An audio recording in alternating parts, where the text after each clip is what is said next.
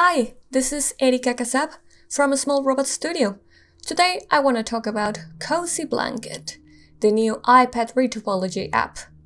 You might have seen several artists getting very excited about this app because you can use models that you created in Nomad Sculpt. The videos make this app look super nice, but if you're a beginner artist, maybe you're wondering, what is even happening here? It looks cool, but what is this? And is it worth investing in CozyBlanket? Well, to answer this, we first need to understand what is topology and, of course, what is retopology. Any 3D surface is going to be made of points which are connected by lines which create faces. The exact same surface can have a completely different arrangement of these vertices, edges, and faces. This is topology. When you hear someone say high topology, it means that the surface has a lot of faces, a lot of resolution.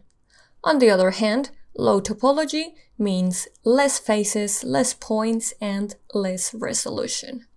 When we are working on Nomad Sculpt, we can know exactly the number of faces that our meshes have. All you have to do is go to the Display Settings menu and tap on the Stats icon. As soon as you create a primitive in Nomad, you can control its topology. I'm gonna create a cube and automatically we're gonna get this menu that will let me control the topology. And I'm gonna turn on the wireframe by tapping on this button.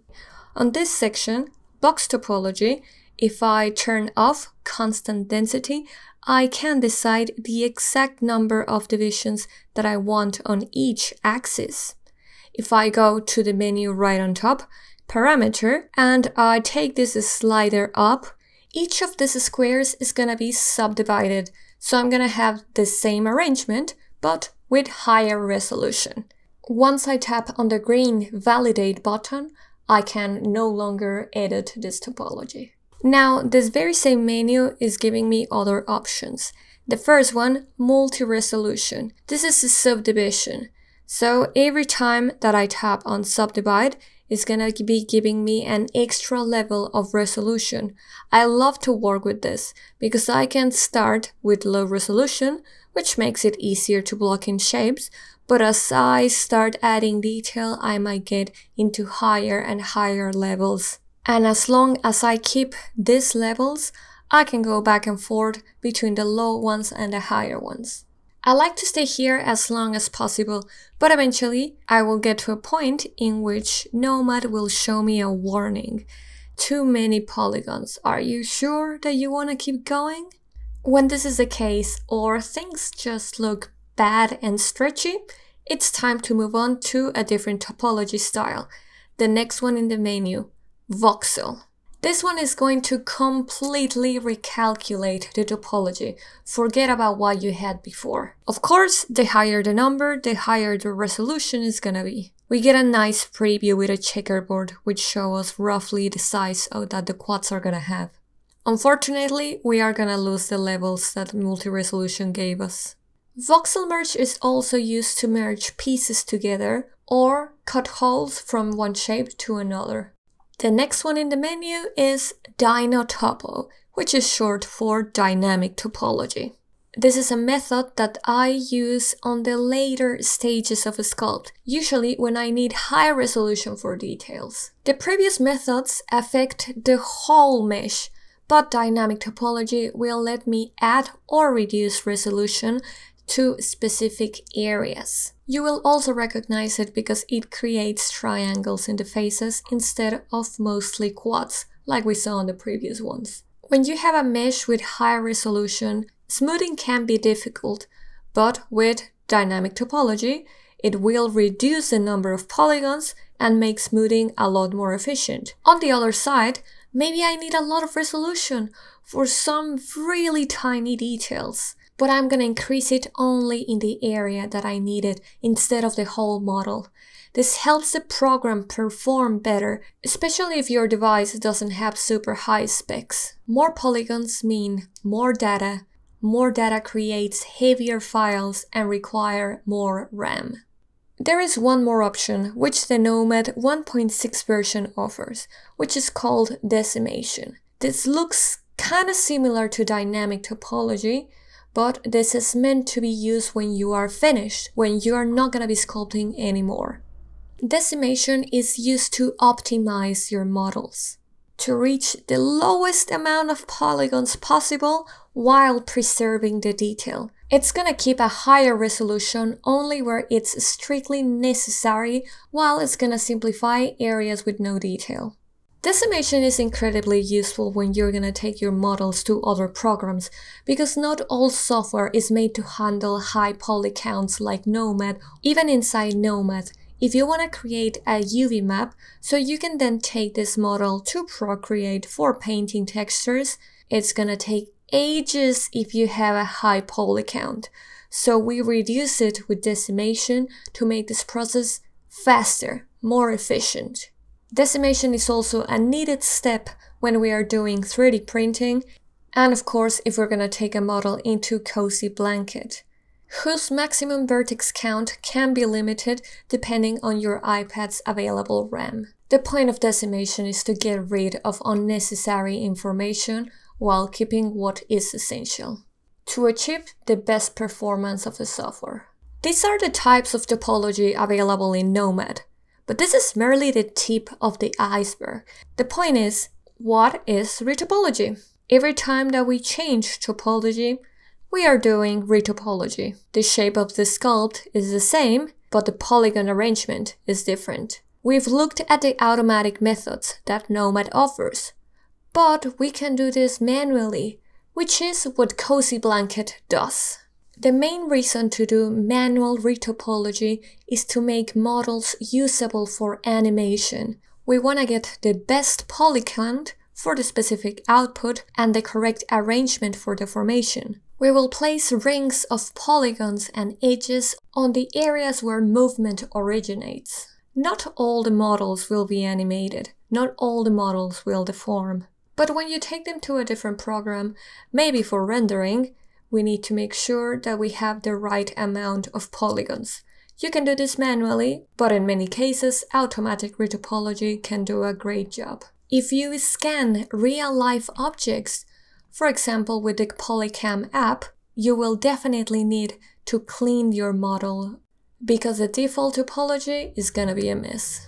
Other reasons to do manual retopology include efficient UV unwrapping for more practical texture painting, or as a technique to create clothing on your characters, for which I'm gonna create a video in the future. However, be aware that you do not need it for clothing. It's an optional technique which I particularly enjoy. Now that we have all of this information, as a beginner artist, should you care about performing retopology? The answer is, it depends on the type of projects and goals that you have. Absolutely yes, if you want to rig and animate your models, especially characters. And even more so if your goal is to become a professional modeler. If this is the case, absolutely consider checking out CozyBlanket and learning retopology. On the other side, if your models do not require deformation or animation, if you are only creating concept sculpts, doing 3D printing, you are taking your models to another software, but automatic retopology is enough. And of course, if you are only a hobbyist, you're not aiming to be a professional, then there's really not a good reason to care for retopology or CozyBlanket. If you're curious, of course, play with it. There's a free trial that you can test, but do not pay for it unless your goals change. Manual retopology is a big investment of time, and it has a steep learning curve. Most of the 3D artists I know hate this part of the process because there's not really a creative satisfaction out of it. It's not like sculpting where we are creating something out of nothing. Retopology feels more like a puzzle with math that needs a lot of planning, testing, and redoing. You have to control the quads, the tries, the poles. You face challenges like connecting pieces with different resolutions. It needs hours of experimenting different techniques, and each media have different requirements. It's not the same going for video games, films, or more recently what Unreal Engine can manage. And now for the biggest question of this video, is CozyBlanket worth it? When you consider that topology is generally regarded as a boring process, well, CozyBlanket is quite appealing because it makes it a game-like experience, unlike computer software which is kinda clunky and never as natural as just drawing with your Apple Pencil or even with your fingers. Maybe it will not make retopology enjoyable. Some people just don't like it. But it will make it at least less painful. As for the pricing, we have two options. We have a $20 basic one, which is great for learning, and the full version recommended for professional use, which is $89.99. Like I said before, if you want to be a professional modeler, retopology is a needed skill. The thing is, full CG production is not possible in the iPad right now, in July 2022. We can do sculpting, we can do retopology, but there's no software that can do rigging or 3D animation. So to be a professional, we need a computer. So we might as well compare the options available in the computer. My good old favorite is 3D Code, which at the moment you can acquire for €379 for a permanent license, but there's other options which include subscriptions or deferred payments. I do not own the most recent version, but this has been my favorite because it offers the smartest and fastest tools for retopology and UV mapping. It can also do PBR textures and sculpting, but honestly it's not great for it. It's more likely that you're gonna find 3D Code in a professional environment, but it's not necessarily a standard. As for the experience of using it, it's not gonna be game-like like CozyBlanket, but it's not painful like I personally have found Maya Quattro to be. Up to July 2022, 3D Code has more sophisticated and advanced tools than CozyBlanket. The price is kinda high, but you can get a free trial to learn and test it. Another great option is of course Blender, which is free. By itself, the tools are not super exciting or the most efficient experience. I actually made on the past a video on how to retopologize a face with the tools that come by default.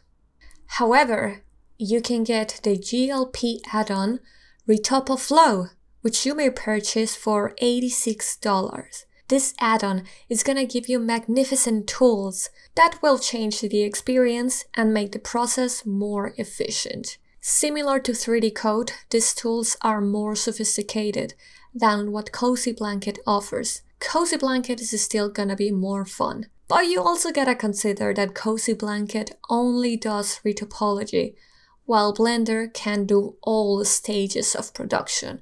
Modeling, sculpting, UV mapping, render, animation, rigging, pretty much everything. But that can also make Blender very overwhelming and difficult to learn. CozyBlanket is much more faster to learn, much more accessible. There are other software capable of doing manual retopology, but in my experience, these are the most competitive in terms of price, efficiency, and experience. To wrap up, the main reason to do manual retopology is for optimization for animation, a necessary skill if you want to be a professional modeler. The basic $20 version of CozyBlanket is brilliant for learning and can make the process fun. As for the full feature CozyBlanket, which is $89.99, I would only recommend if you have the extra cash. Personally, I find Blender with Retopoflow more attractive. Maybe it's not as fun, but I value efficiency and the more sophisticated tools. There are exciting features in CozyBlanket and lots of development going into it. So this might change in a not so distant future. As for 3D Code, I got a license before Retopoflow became so competitive. Again, I don't have the most recent version. Today is still my first choice, but I'm unsure if I would get a license for a newer version. Anyway, this is my opinion based on my experience. I hope you find it useful.